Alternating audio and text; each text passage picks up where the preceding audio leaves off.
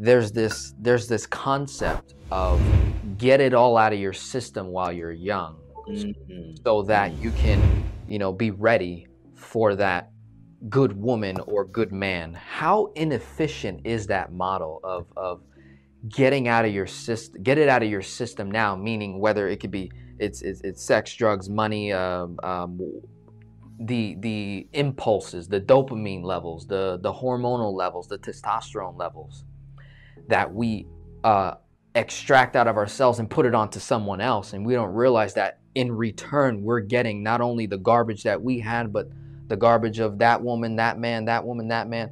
It's now coming all in, and now we got all these traumas, and then we're supposed to just find a good woman later, a good man later, and not make amends for all of these iniquities and sins that we exercise.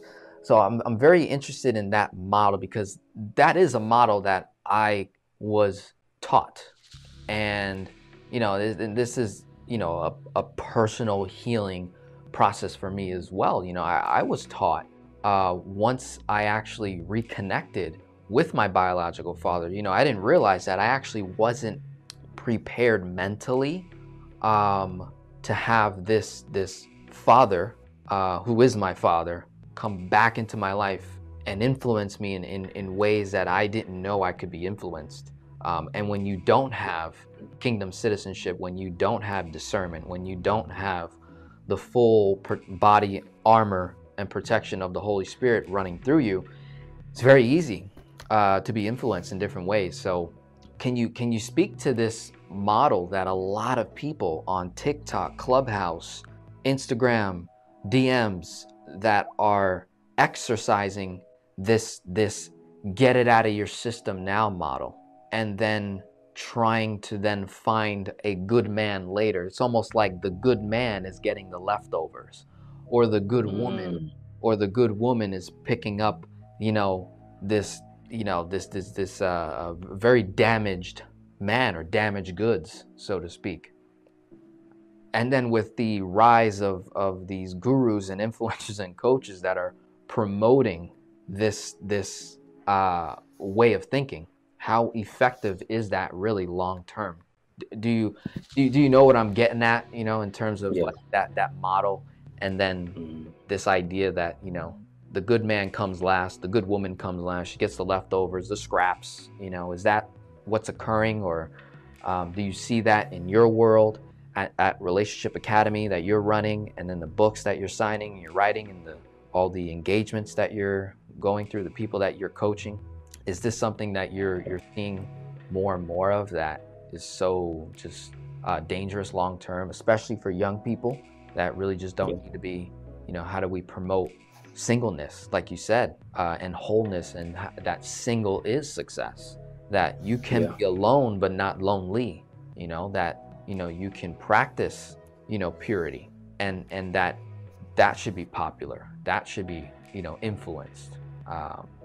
Speak to that a little bit. Yeah, without a doubt. It's two types of pains: the pain of discipline, or the pain of consequence. And a lot of times we don't get into the place of understanding what we did and how life went wrong, because we were only operating out of consequence and would not operate in discipline. Too many times people are doing permanent things with temporary people, and you can get yourself into something in a few minutes or a few months that you're now trying to heal from years later, because you attached to what was not permanent. You attached to something that was off of an emotional wind, that which you thought was going to take you to another level and give you some euphoric high, or whatever the case may be.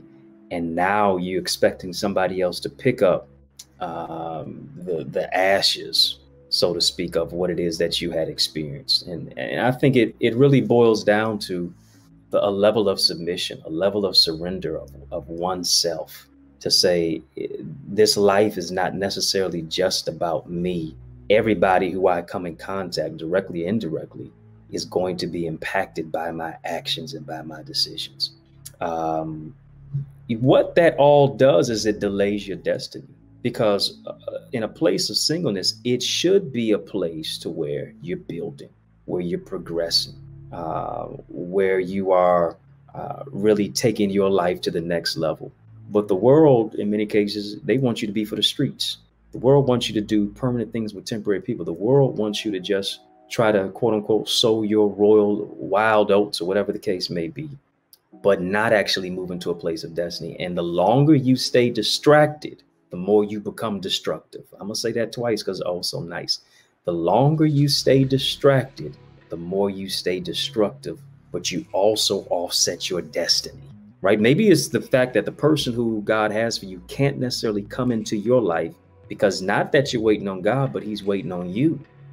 When you're saying, well, I'll get married and build a business. No, maybe God wants you to build a business now to where it's not so much of an uphill climb. You've got your finances in order. You've got your house in order. And now you're able to soar on wings as an eagle because you put in the work, because you took the time to be alone, because you allow God to speak to your spirit, because you were able to differentiate between what's a good idea and what's a God idea, because you did not waste your time of purity, of substantive development and growth, maturational development, and you actually invested in yourself. And so now you're able to really see a harvest of blessings that comes because you sacrificed. And oftentimes that's a word we don't want to use. Can you sacrifice? Whether that's financial, whether that's physical, whether that's mental, whether that's spiritual, whether that's emotional, that's a place of discipline. And it's easy to run your life on autopilot. It's easy to go out, be outside with it and run out in the streets and do whatever the case, whatever you want to do with whoever it is. But a person who values themselves, and that's not just based upon a woman, because we always say, well, women are supposed to value themselves, know their worth, love themselves. That's also for us as men to do. And when we do that, we'll see our sisters do it even at a greater level.